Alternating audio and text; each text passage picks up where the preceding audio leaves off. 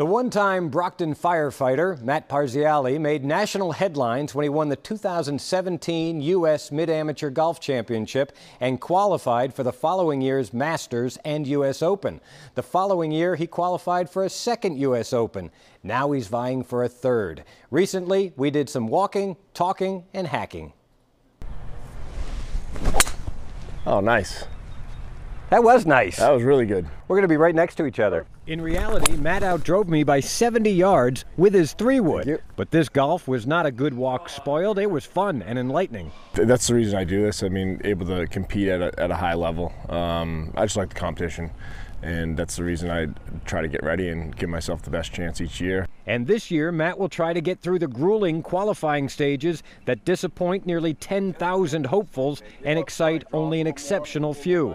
The first stage is next month at Taconic Golf Club in Williamstown, Mass. Pretty. Looking good for the cameras. Do you play nervous in events like this where so much is on the line?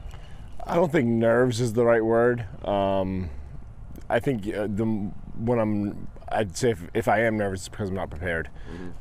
So I mean, I love to compete, so that's what gets me going. I like to get ready to compete. So different nerves down the stretch. If you have a chance to qualify or a chance to win, that's more excitement, and but it's not like I'm ever worried.